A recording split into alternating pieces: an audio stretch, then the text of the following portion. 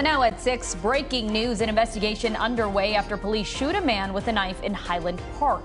Moments ago, LAPD officials said it happened after they responded to a call about an assault with a deadly weapon and a suspect who said he was going to hurt someone.